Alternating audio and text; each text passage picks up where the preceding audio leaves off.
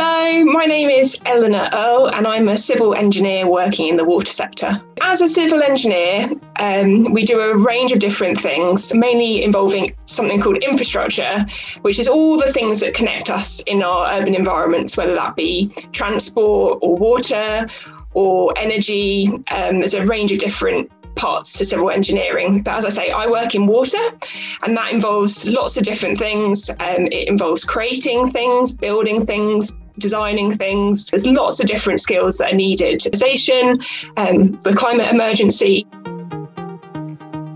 During an average working day, I might be doing a range of different things. I might be outside on site, speaking to people who are constructing parts of my project, or it could be a new site that I need to look at to see what the context looks like. I might be designing things and modelling things using the computer. I might be drawing things and communicating ideas, and I'm often meeting with lots of different stakeholders to discuss ideas and agree activities.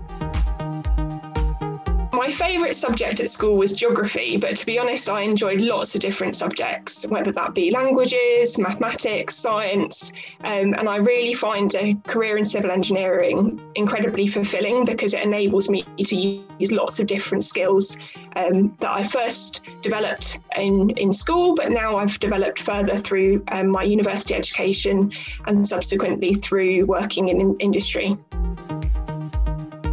My career pathway started with a degree in civil and environmental engineering. I felt like it linked together lots of different interests that I had.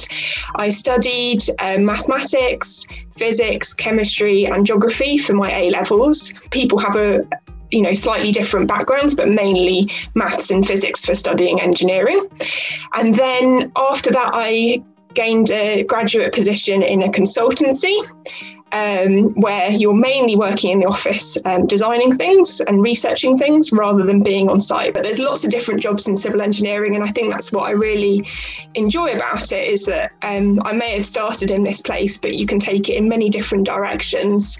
And my main aim was to do a job that could help people and the environment, and I found civil engineering to really fulfil that ambition. As part of my work, I've worked on lots of different projects all over the world, and these projects have included trying to improve the management of surface water, so that's water that's running across the ground in the Rohingya refugee camps in Bangladesh. I also did a summer placement while I was at university in Jamaica, where I helped design a wastewater treatment plant for a factory. And I've also worked in the UK on redevelopment projects in central London, and also in the modelling of flood risk. I've also spent a year in Hong Kong, where I lived and worked there, and got involved in one of their first sustainable drainage projects, and that was implementing nature-based solutions, so using the attributes that nature naturally has to solve water engineering problems, and that's something that really excites me. Lots of different people have inspired me throughout my career, and I'm really grateful to all of those people. One person in particular helped me realise that civil engineering wasn't just about building stuff, and that you could actually link together other interests that you had to better the infrastructure that you designed. So in his case, he was really passionate about fishing and designed fish passes to help fish go upstream, and therefore helping restore the natural ecosystem, even when infrastructure like weirs across rivers were being built. I could see that civil engineering was just, could be so broad, and you can work in transport, you can work in energy, water.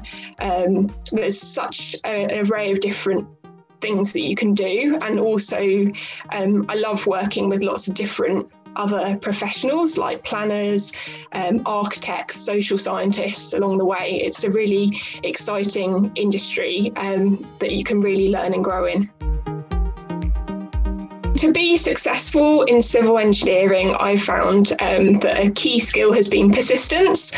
So do reach out to people, do try and get in touch with people that are doing interesting things that you might like to work on, and try and get work experience wherever you can. One of my mottos for my career has been trying to find something that marries the things that I enjoy most with what the planet needs most. So I really wish you all the best in your future career, and I hope you find something that you're really passionate about.